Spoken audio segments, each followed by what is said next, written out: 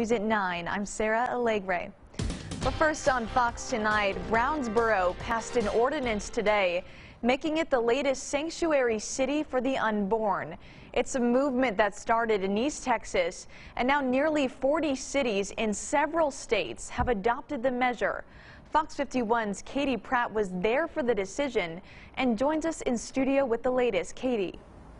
Sarah, Brownsboro held a meeting at City Hall to discuss an ordinance that would outlaw abortion.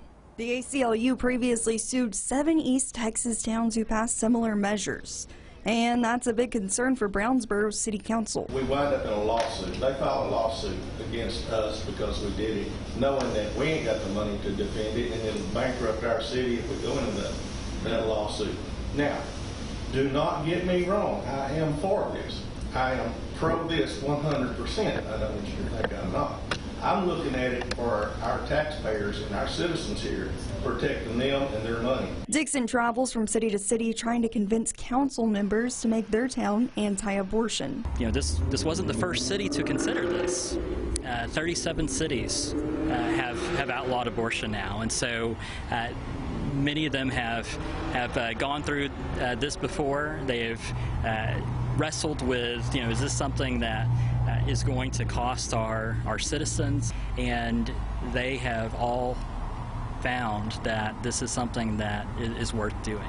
One resident who came out for the ruling today feels particularly passionate about the pro-life movement. Ing says he's able to impact lives at his school, Kingdom Life Academy, because his mom chose life. My mother had me out of wedlock. My mother was single and struggling, poor. She could have chosen to abort me. But because she didn't kill me, now I'm able to impact lives. Well, it's official. City Council ruled and abortion is outlawed here in Brownsboro, Texas. Well, today was amazing.